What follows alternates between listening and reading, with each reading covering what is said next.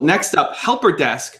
I thought it'd be neat to start a channel about a new passion and update your progress as you improve. For example, I love surfing, yet I've never been. Would watch me learn to surf be a good idea?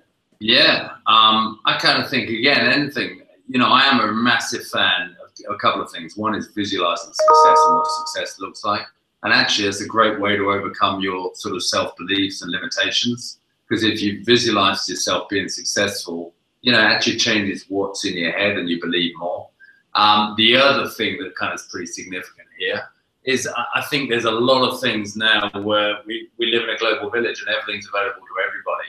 And it's just unimaginable what, you know, the internet's changed in our lives. So things like kind of surfing, stuff like that, and cool, incredible sports are out there. So I think, again, if there's a passion, there's an idea, I'd encourage everybody to be a disruptor, to innovate, and create something that's kind of very different in terms of a different experience. So yeah, go for it. You'll find out quickly if you launch a business like that, whether there's a lot of interest, demand, and whether it's the right time. Yeah, I mean, to add to that, I would say, as a general principle in business, if you provide value to people, you will make money, right? You provide more value, make more money. Provide value quickly, you'll make money quickly. It's about providing value to somebody else. And so, you know, if you don't know how to surf, then your value won't be in providing expert surf tips, right? Because you're not the surfer yet.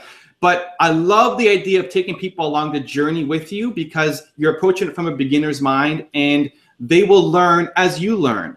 And for anybody who's starting a new project, I'm a huge believer in creating a YouTube channel, or in allowing people to follow you and what you're doing on Twitter or Facebook, and keep updating them. And as you make mistakes and as you learn, you create content about that. I'm writing my first book with Penguin Random House. I've never written a book before. And every week I make a video on my YouTube channel about my book writing process, frustrations I have, wins that I'm having. I answer your questions. And I'm bringing you along the journey with me to help you understand that book writing process. I can't make a book about, I can't make a video about, here's the 10 things you need to do to write a bestseller book, because I haven't done it yet. But I can make those videos about my journey. And so I think that's the value that you can add. As a kind of side twist to this, a little curveball I'd add is, I think making it public can also keep you on track with your business.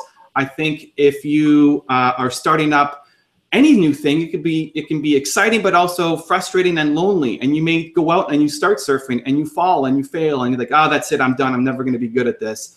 But if you now have a community of people supporting you and cheering you on, and you're committed to them, you're much more likely to follow through. Just like when you tell your friend, hey, come to the gym with me, you're going to go and take that gym appointment. And so I think that the side benefit could be, it gives you a lot more motivation as well to actually execute against your plan. Yeah, so actually, I was that, you know, we live in the world of you're my stuff, but everybody's posting stuff on Facebook, Instagram, and it sort of paints a vision of the world that's perfect. Everybody's a celebrity, go to Vegas for the weekend, spring break. Everybody's having fun all the time, and kind of that's not real. So what you bring out is people's genuine, real life kind of vulnerabilities. So if you're out there learning to surf and you build a community and you share your kind of vulnerabilities, that's very engaging and kind of brings people with you. And you know all the kind of Facebook heroes out there who are kind of out there selling brands now. A lot of it's based on just connecting with real life people, with real life situations, and just exploring people's vulnerabilities. You write your books. That's tough. Not every day is a perfect day. Not every day comes out with the best chapter. So I kind of think you're onto something there by just connecting with people's real life emotions.